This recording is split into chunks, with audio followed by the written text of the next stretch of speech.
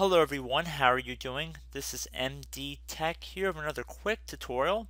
Today I'm going to be showing how to change the appearance of your mouse cursor or pointer, depending on what you want to call it, in Windows 10. So we're going to start by heading over to our Start button, and then we're going to search up the control panel.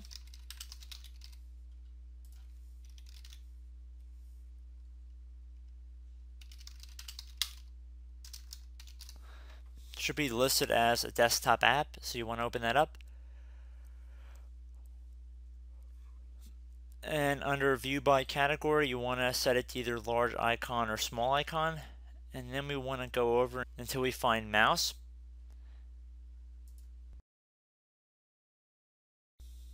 And then we go underneath mouse.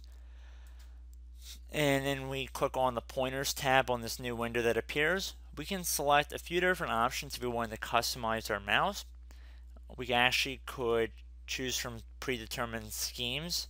So if we wanted to do like a Windows black theme cursor or pointer, we could also have a busy icon next to the cursor if the computer is processing something, and we have a little hourglass figure next to our cursor, similar to Macintosh how you have the pinwheel.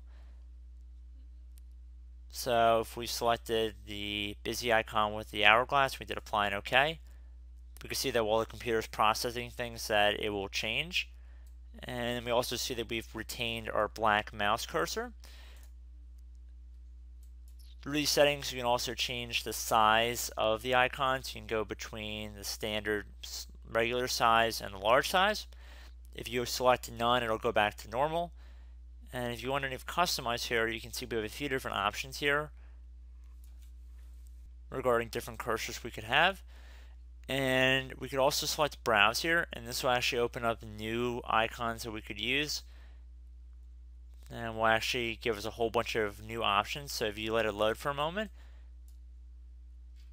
looks like we have a lot of different theme type of icons. Looks like some Windows 10 themes with some of the icon graphics look very Windows 10ish, if you want to call it that.